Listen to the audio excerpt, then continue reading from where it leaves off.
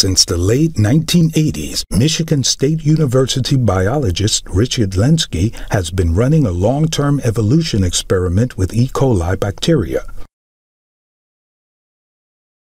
That's equivalent to, say, a million years in the lifespan of a large animal like us.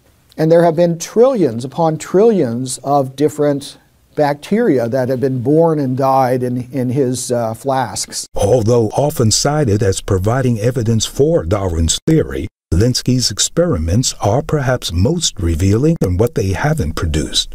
We don't find a new protein with a new fold with a new function.